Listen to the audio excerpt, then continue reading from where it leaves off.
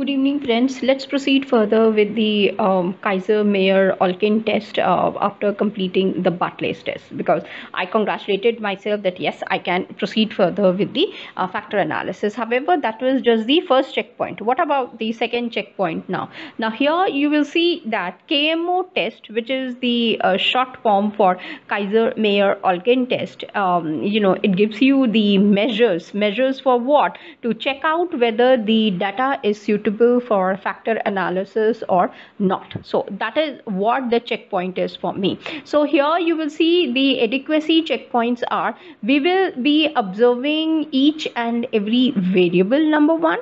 Number two, we even need to check the complete model that is present. So these are the two adequacy checkpoints which are present, and then I will proceed further. Now if you are observing the variable, then you should know that this is basically we are estimating. And what are we trying to estimate? We are trying to estimate the proportion of the variance that is present between all the observed variables. That means that you need to check out for the variance to see whether it is present or not, as simple as that. And if you proceed further, here what do you mean by proportion of variance? That was the next question for me. So here it would be that two things are there for suitability. If you find that variance is very high or the variance is very low, so here this is what you need to check out for yourself. If it is a very high one, you will say it is not good. If it is low, you will go ahead and you will say that yes, I can proceed further with the test of the KMO, and it is successfully being taken care, and I will carry forward. Now here you will see that 2 points to remember. This proportion of variance ranges between 0 and 1. This is the distribution test. We all know that value of KMO less than 0.6, that means it is inadequate.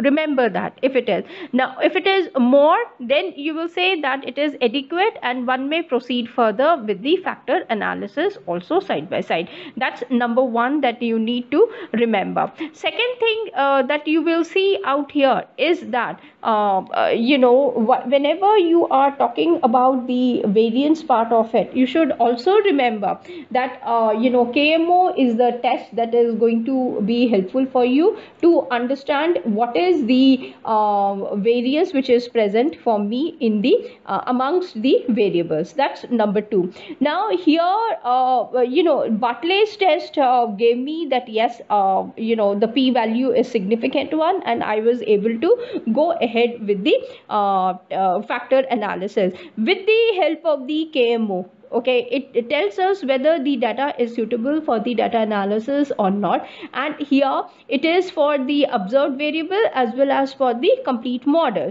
So here once we have taken care, lower proportion means it is more suitable for the factor analysis. So higher one, as I have reiterated myself, if it is high, then it is not good. However, if it is a low, then you can proceed further with your factor analysis. So this is what the Kaiser-Meyer-Olkin test is all about. So let us proceed further and see how to perform the test that we have got, that is the KMO.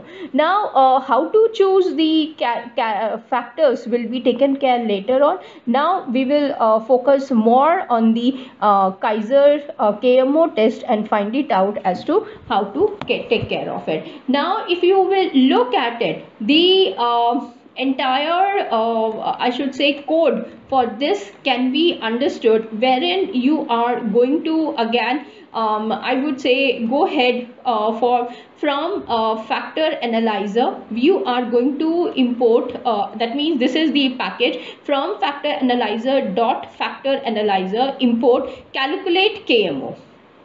Okay, now KMO underscore all for what? For the for the variables, and the second one is for the model. I'm saying that please calculate KMO from where? From my data frame. That means the name of the data frame is DF that has been given to us.